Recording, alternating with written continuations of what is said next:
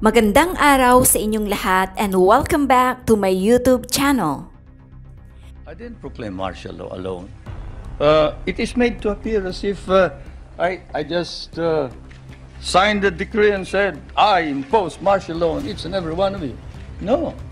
I asked the legislature to please pass a law proclaiming martial law because there was anarchy in the country.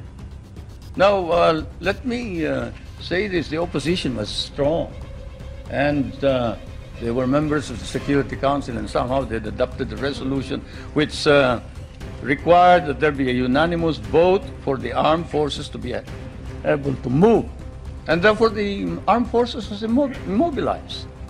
At the same time, I asked the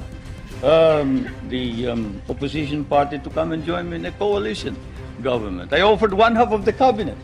And of course they laughed at me and said, why should we join you? We're going to take over the government. By the time you are through with the exercise, you're dead, politically and otherwise.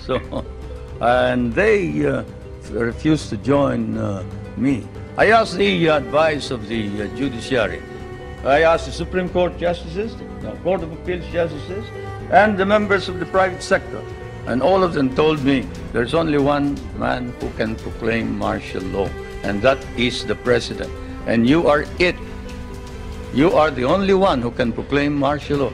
This is why I must carry this particular mark in our history. I could not have transferred it to the legislature. Why? Because the legislature did not have the power. What does the Constitution provide? The President shall be the Commander-in-Chief of the Armed Forces of the Philippines, and he may order the armed forces out to quell any disorder, riot, rebellion, invasion, insurrection, and in case of invasion, insurrection, rebellion, or imminent danger thereof, when the public safety requires it, he may suspend the privilege of the writ of habeas corpus or proclaim martial law throughout the Philippines or any part thereof. What does that provision provide? It provides that only the president can proclaim martial law. I repeat, that is why I had to assume a responsibility. And I am not one for shirking duty. The people said there was necessity for proclaiming martial law. And the people said, you are the only official who can proclaim martial law. So I proclaim martial law, and I sincerely believe that it was necessary to proclaim martial law to install order and stability because there was complete anarchy throughout the country at the time. Now, therefore, at that particular period, what was the status of our government? Our government was immobilized, impotent. The armed forces could not move out. The industry was not at all in any way moving. There was no income coming into government. Everybody was running away. They burned the U.S. partly burned the U.S. embassy, tried to burn it anyway. They tried to kidnap the American ambassador. American ambassador was Ambassador Byroad.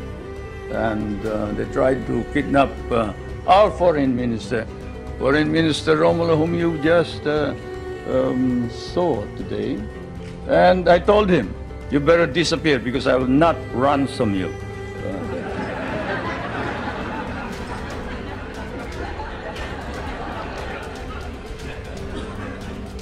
But whatever it is, they burned the Manila International Airport, they bombed the Supreme Court, they bombed the Constitutional Convention, they bombed the City Hall, they burned part of Malacanang Palace, they attempted to kidnap my children, they attempted to kill the president 8 times.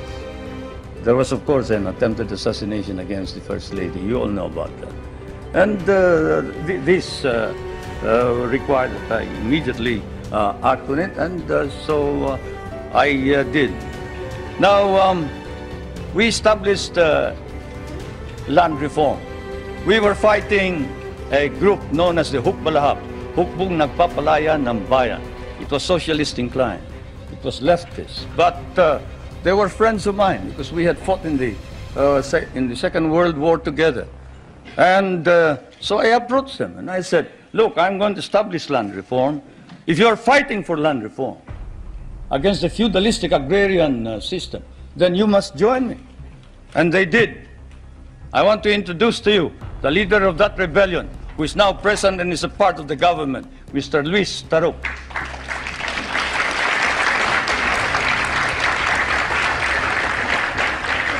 He is a member of the National Assembly. The one reason why he ran to the hills, according to him, was he was elected as a member of the old legislature and he was not recognized as such. He and the others.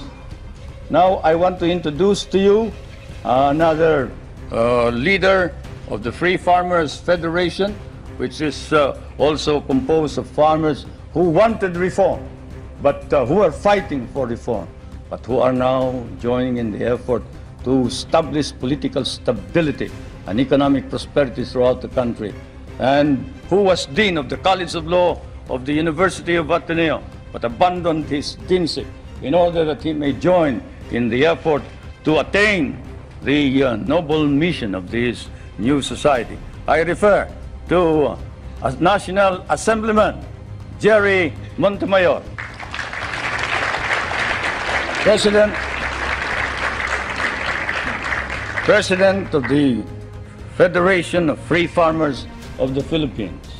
I would like to introduce also to you a young man who was very active against the government in 1972 and who paraded around the streets raising the flag of the Communist Party and organized the Kabataan Makabayan, which is the red organization of the youth.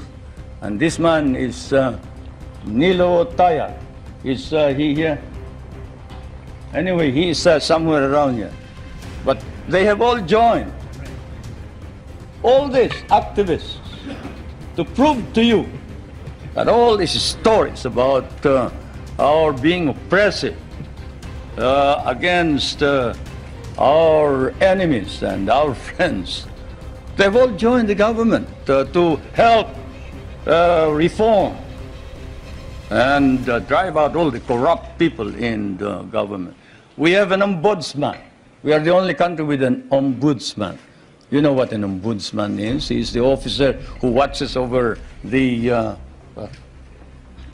corrupt officials of government. And this man has charged more than 1,000 officers and employees and sent most of them to jail. Is Justice Pamaran here? He must be somewhere around. Where's Justice Pamaran? There's the ombudsman.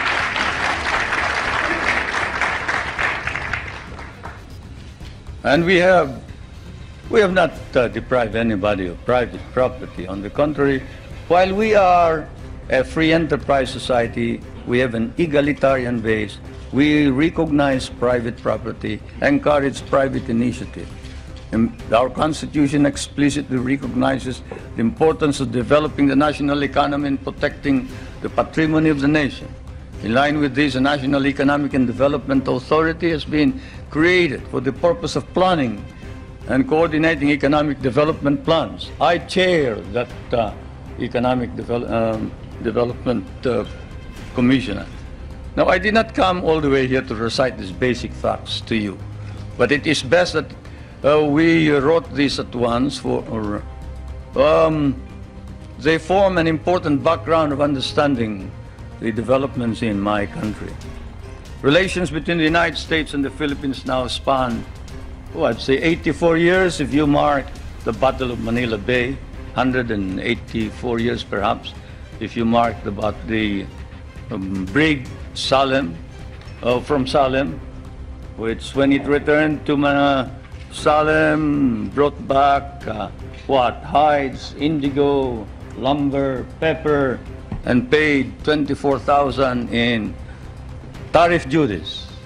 Many things don't change, not even tariff duties. Anyway,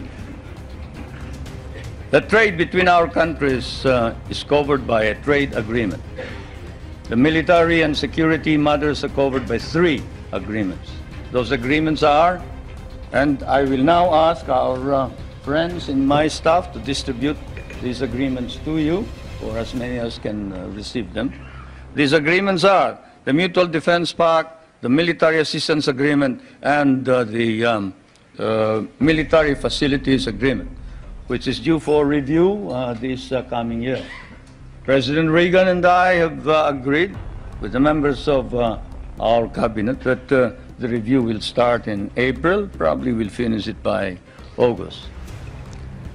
Through it all, our relationships develop in a way unique to nations so disparate in size and circumstances and so distant from each other. The directions which American colonization took in the Philippines in the political, economic, and military cultural spheres were such that for us, relations with the United States would remain crucial for a while. It is said that language is the greatest conveyor of culture. If that be so, if that wise man who said that is right, then your language has certainly conveyed to my country your culture. And this is why the relationship between our countries is something undefined. Our interests may have diverged in the period after our recovery of national independence in 1946, but this relationship has endured. And the question that is often asked is, does the Republic of the Philippines differ from the American Republic? Yes and no. It doesn't differ in the sense that it is democratic, but it differs in the sense that we have a prime minister, and in the sense that we try and make the legislature and the president or the executive work together. We cannot afford any stalemates. We cannot afford any delays. It is a modified presidential form of government, while yours is a complete and pure presidential form of government.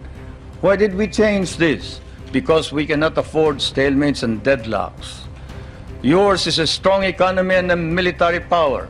Ours is a weak country. We cannot afford to delay and postpone decisions pending the debates between Congress and the President or the Prime Minister.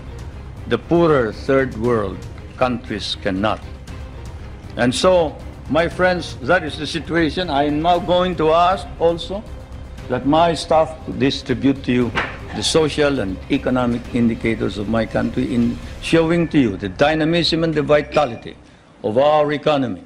We have changed our economy such that we hope to be able to be self-sufficient. We were importing rice before. The last time we imported rice was in 1976, 77. We paid $500 million for that rice. Today, we are exporting rice to our neighboring countries. And the per capita income was about $200. Now, it is more than $800 per capita income. The gross national income has increased 5 times. I need not go any further. I'll wait for the questions, and now I am ready for interrogation.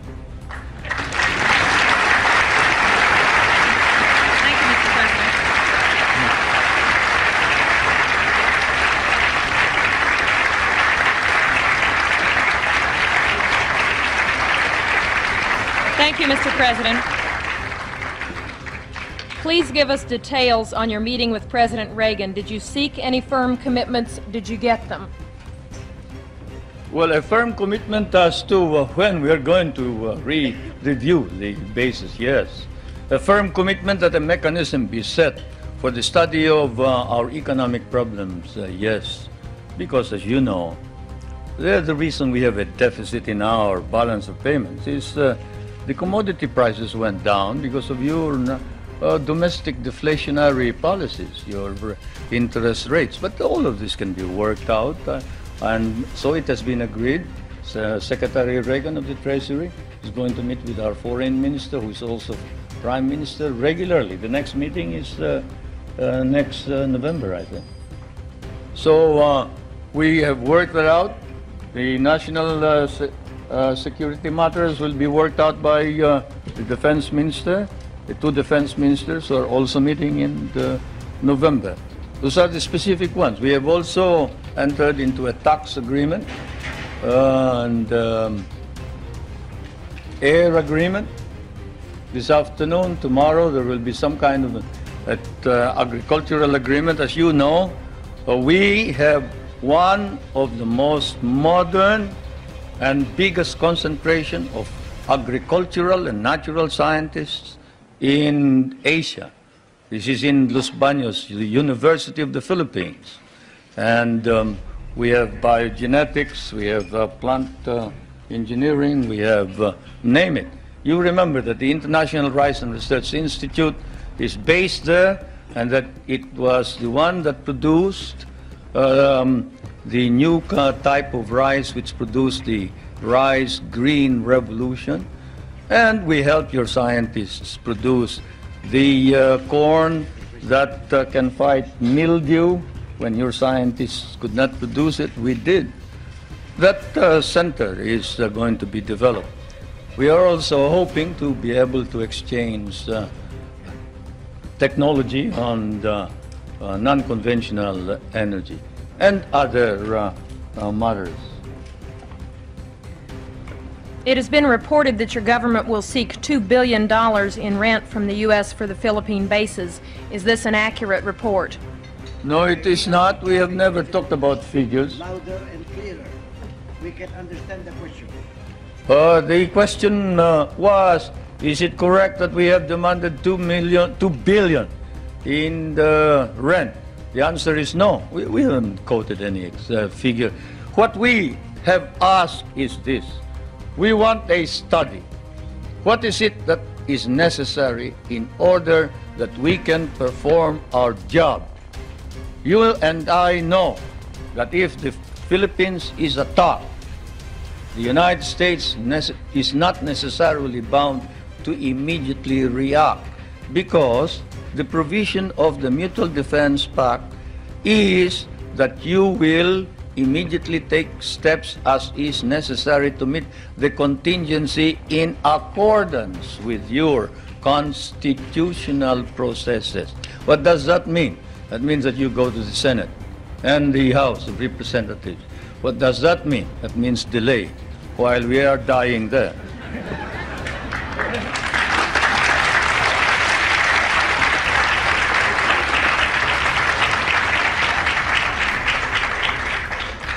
Most of our allies in Europe, concerned about resisting communism, give the U.S. free bases and even share the cost.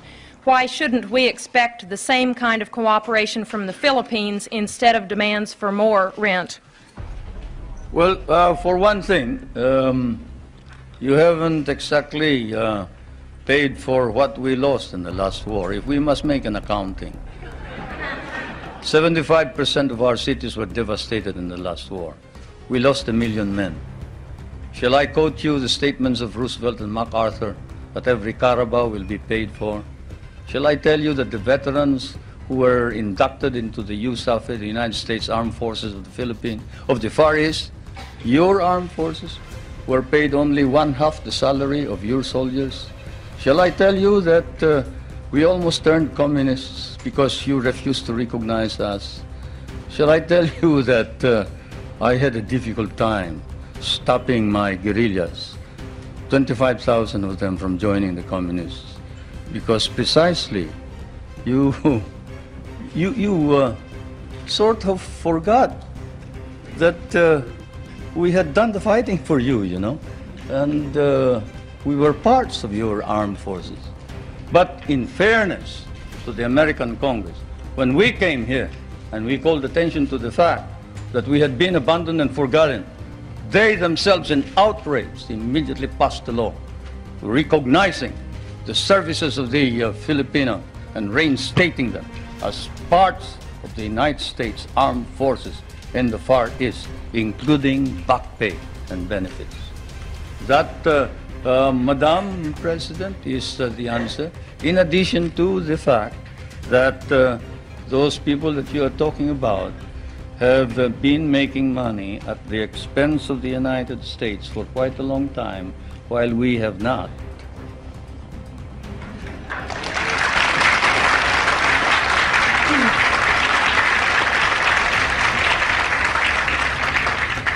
After the attack on Pearl Harbor, U.S. bases in the Philippines could not be defended. Why should we expect that in another war these bases would be more reliable? That's one of the questions that I wanted to find out. Mag-subscribe at i-click ang notification bell para sa mga susunod na video updates. Maraming salamat po.